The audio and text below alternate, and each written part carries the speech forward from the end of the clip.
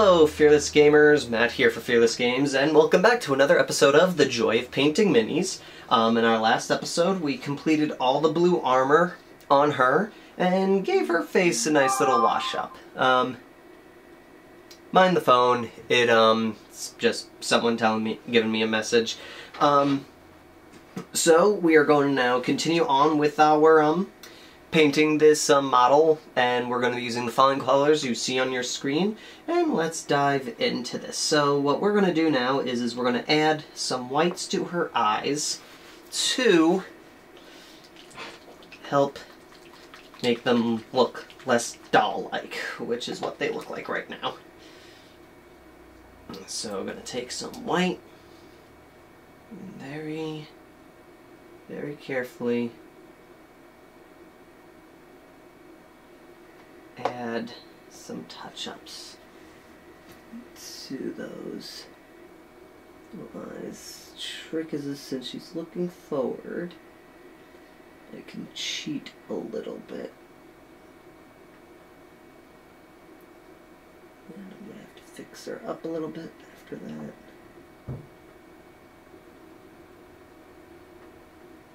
And all I'm just doing is I'm taking the paint and putting a small, very small dab in the corners. Boom. That way I can give her little whites. I find it's easier to paint the black first, give them like a little shark eye, and then add the whites, because then you can actually change which direction they're looking in a lot easier. It requires a little bit more of a steady hand and a little bit more precision, but the effect is great.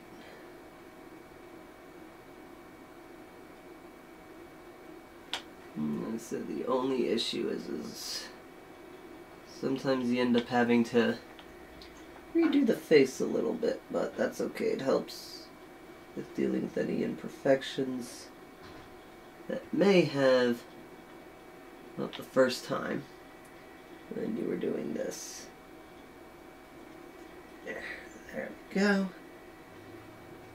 So now I'm gonna fix up her eyes, her face a little bit, because I made some mistakes with the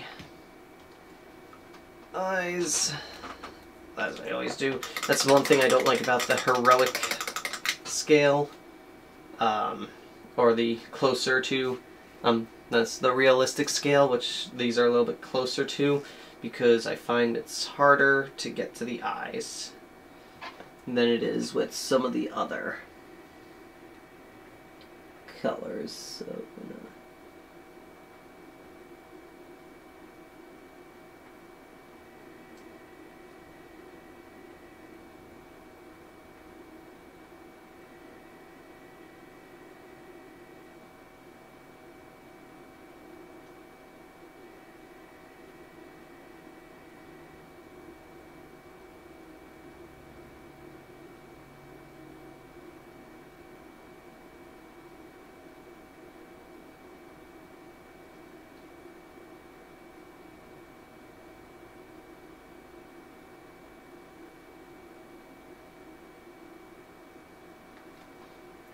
okay, here we go. Now she has a face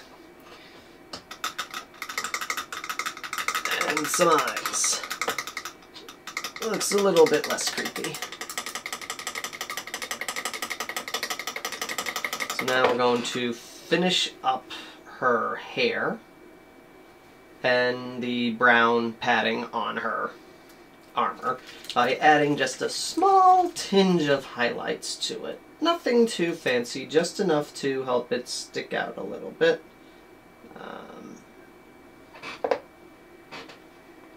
So first gonna go on the padding, just find little tiny corners.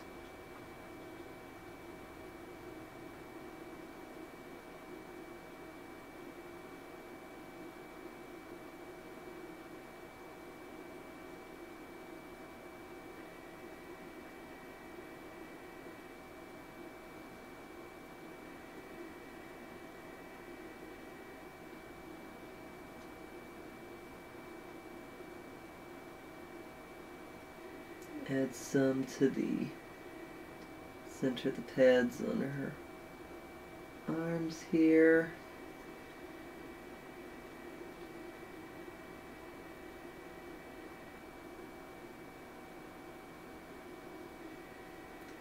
And then, okay, looks like all the pads that I want are done. Now just add some highlights to her hair to help frame out her face a little bit.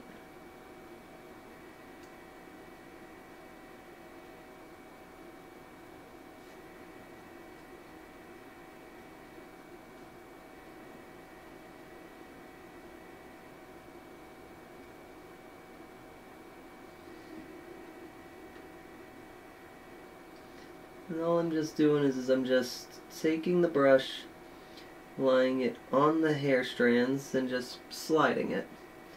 And then the topmost hair strands are getting coated with the paint, leaving the hair strands underneath untouched.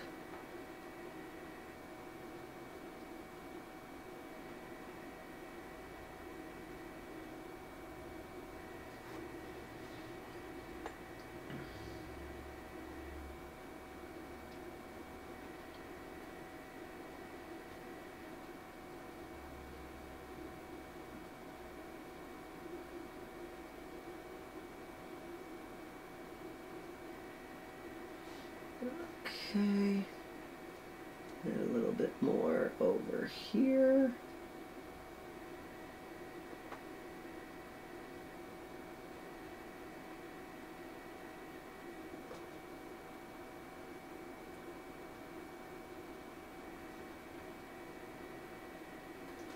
Alrighty.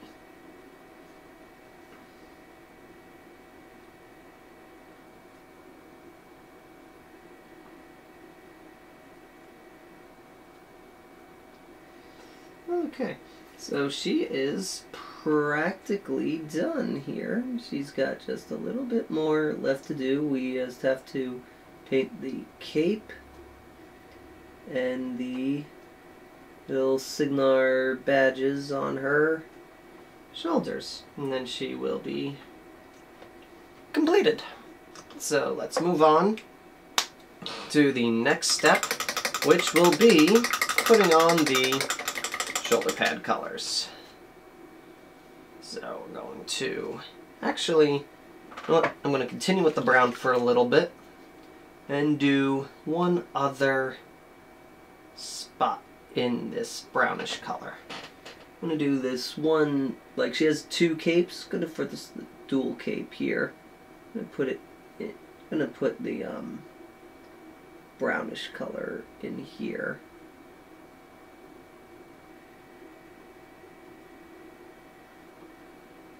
Going to try and do a similar color scheme to what they do on the box, but just slightly different.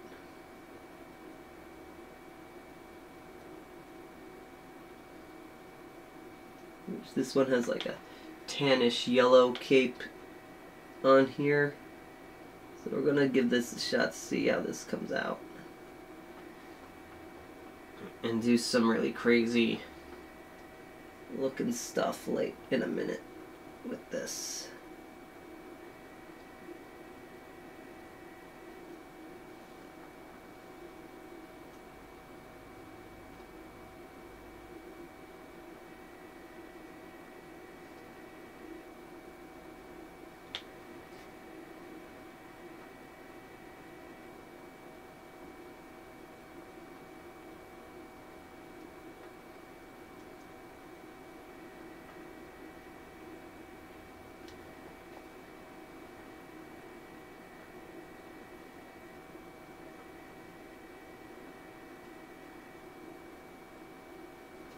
Okay. Scoop around here. To the side. Back end of it.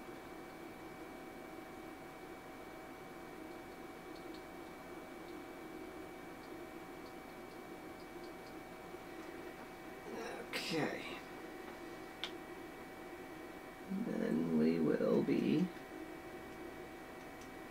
almost done.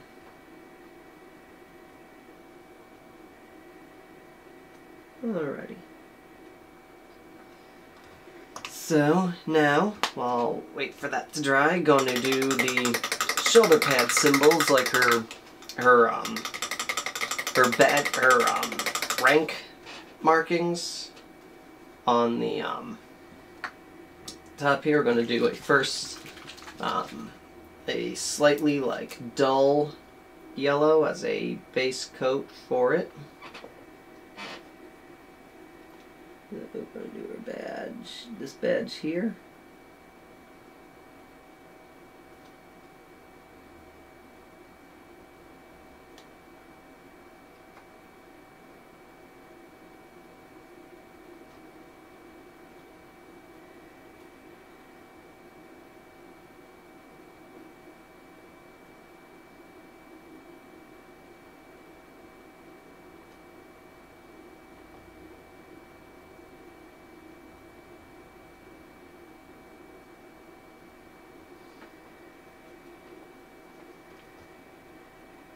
And the Cygnar bird on this shoulder.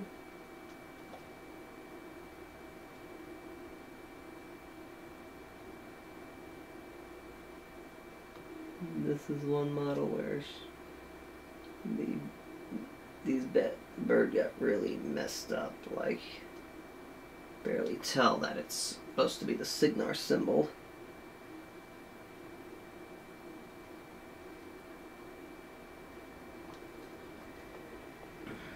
But that's what happens when you're dealing with pewter. You get models that start having detail issues.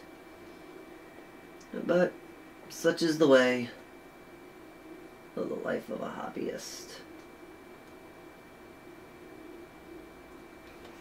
Okay. So now while that dries, going to take some brown ink and go over the brown cape that we did here.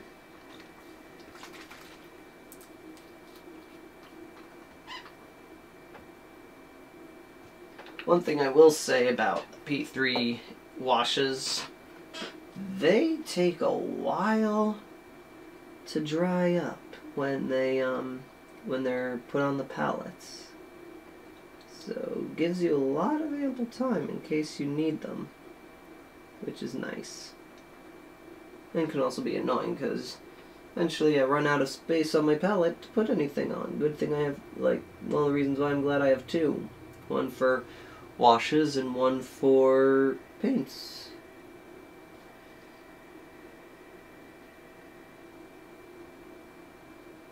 There we go.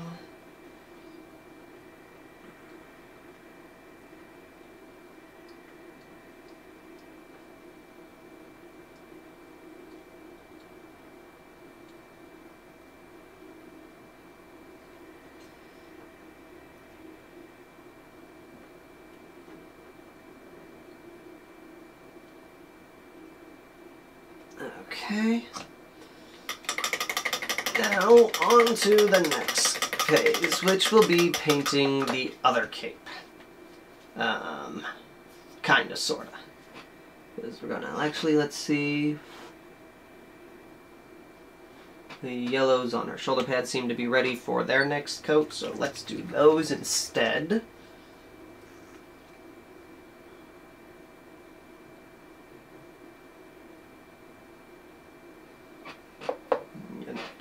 Brighter yellow. And we're going to paint up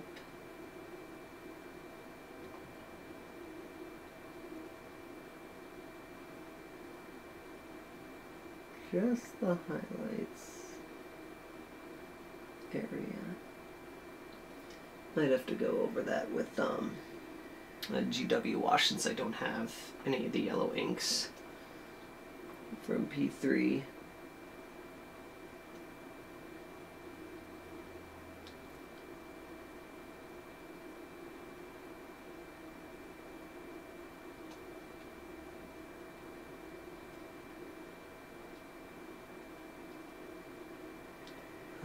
Okay, so there we go. And yep, gonna wanna do a little bit of a yellow wash. I'm gonna grab my GW wash since it's the only wash I have that's for yellows, which should be somewhere over here. Actually, no. Oh wait, there it is. I know I had it close by. And so we're going to take this and just apply a small smidgen to that area right there to help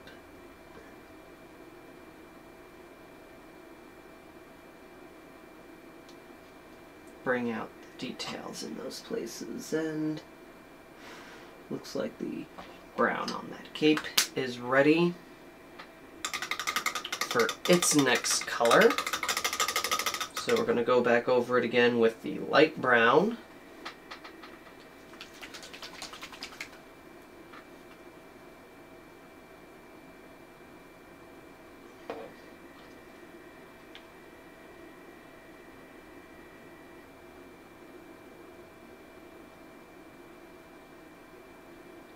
And I'm just going over the highlighted areas and leaving the recesses coated. And so this is going to be part of, I need to get some of the cavalry marines that go with the wither. That way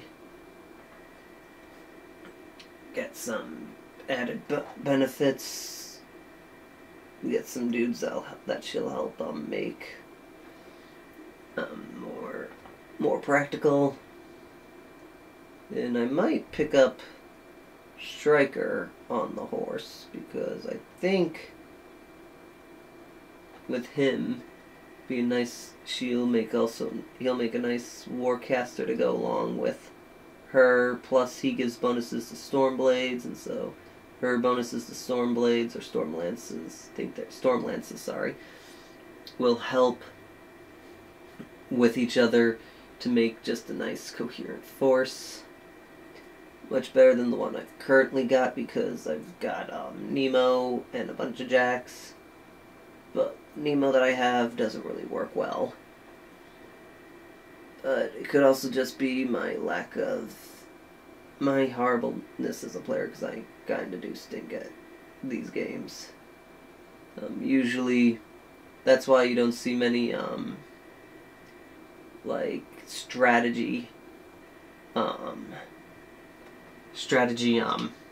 videos from me because you don't want a strategy video from me, trust me. Okay, so now with that, I'm going to try a little trick. I'm going to see what happens if I mesh the brown I just used with some yellow. See if I can make a nice highlight color to go over that brown that we just used. See how that works. One of the good things here again, experimenting can sometimes create something you never expected before. This one's working. it's got like a little mustardy color to it. I just need to add, I think, a hinge more brown than what I did to this to help, because right now it looks more yellow than brown, and I don't think that highlight's going to translate well on that brown that we have on here. So let's add some more to it. Ooh, that's coming out nice now. Just a hint more brown. To it. Just to give us a nice, like, bright brown that's got a hinge of yellow in it. Much better. That's a much better. Now that's a brown highlight for this model.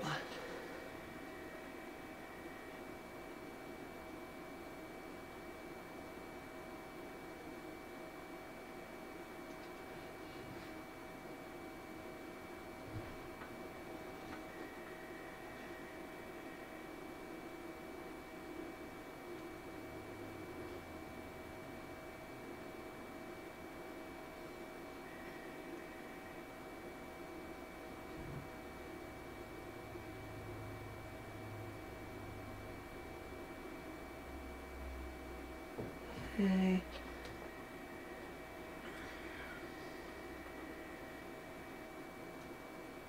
There we go. Now we are running low on time. Let me just add a final yellow piece to the Cygnar and Captain symbol that she has. Just to define it a little bit better.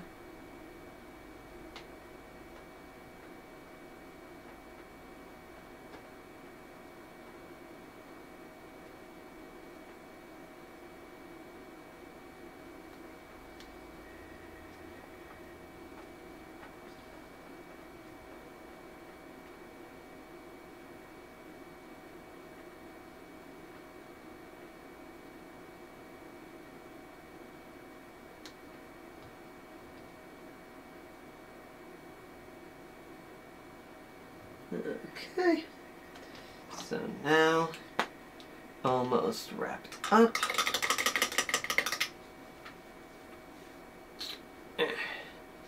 Going to, I guess we'll start a little bit on the cape here, since I do have, it's one of those too much time, not enough time, so we'll do a little bit of the cape before we head out for the day. So let me just get some paint here, and let's paint up. Whoops. Go home, Laddermore, you're drunk. Let me paint up this color here.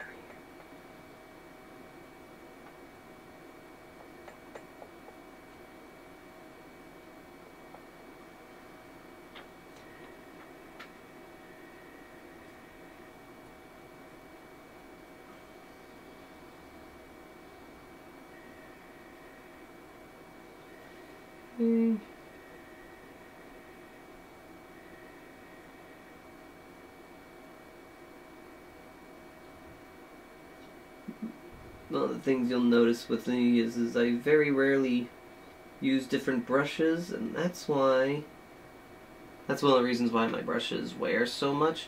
But there's also another reason behind this. I actually have a whole set of brand new brushes, like I mentioned before. My girlfriend got them for me for Christmas, and I don't want to start using one of those until I'm ready to use the whole set as it's meant to be. So I'm trying, in an instance, I'm trying to wear down the current brushes I have, so then I can replace all of them in once, and then I don't have some new brushes mixing with some old brushes. I want to have a whole brand new set, but I don't want to throw out the current brushes I have because they're still good.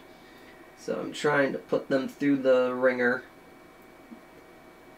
get them to just basically wear to the point where they're done, and then I can feel fine, then I can justify using all the brushes, and I can use all of them equally and not have to deal with the fact that there's some that are new brushes, there's some old brushes. They're all on the same level when I use them for the first time.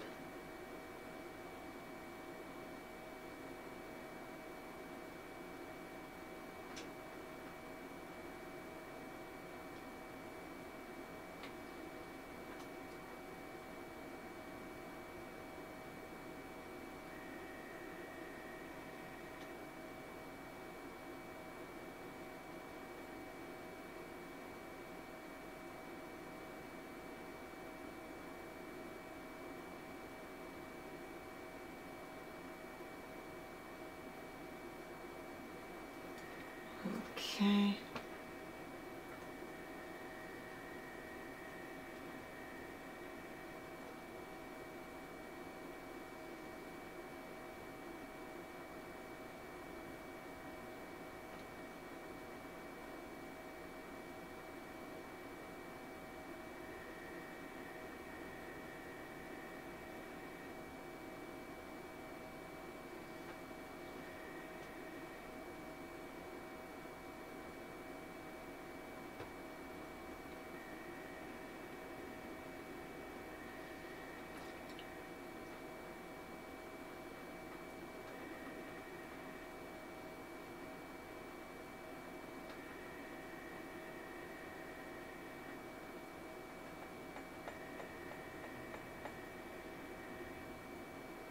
No, I apologize for the silence. I just can't think of anything to say while I'm painting this model.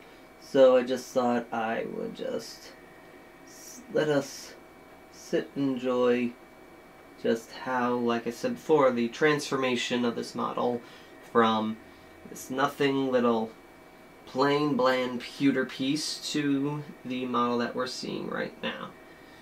And it's just, like I said in a previous episode, just love watching these miniatures, essentially, for lack of a better word, come to life just by simply applying some paint to it.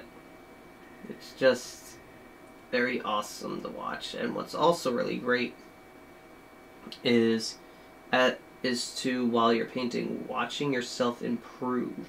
So like you see yourself and you start seeing new effects appear that you weren't able to do before, and you're just watching that.